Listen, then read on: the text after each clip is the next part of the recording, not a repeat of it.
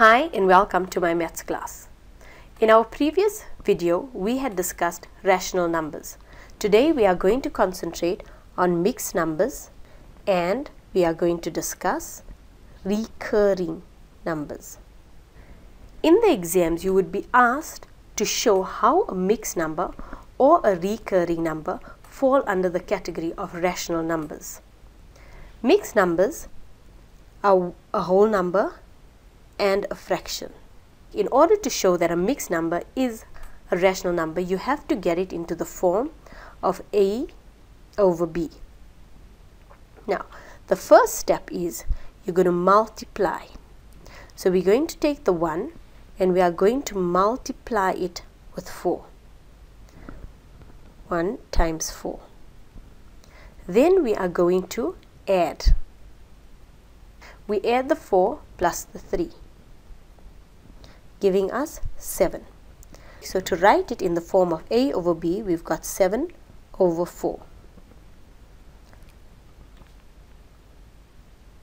Let's do the following example. If it is 2 and 3 over 4, we are going to say 2 times 4, which is 8. Then we're going to add the 3, which is 11. So our fraction is 11 over 4. Now, recurring numbers. When you start with recurring numbers, number 1, label your recurring number x.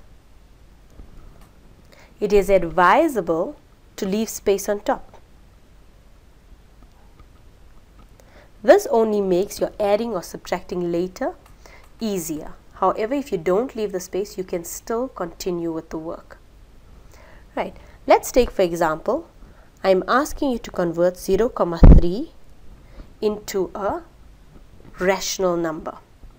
So we're going to say x is equal to 0,3333. Then you are going to times it by 10. You don't always need to times it by 10. Sometimes it will be times by 100 or 1,000. But it is always a multiple of 10. You're going to multiply the one side by 10, and what you do on one side, you have to do on the other side. So I'm going to end up with 10x is equal to 3,333. Now notice I wrote this in the space I left on top. Then you are going to subtract. I'm going to say 10x minus x is going to equal to 9x. 3,333 minus 0,333 is equal to 3. Now you solve for x.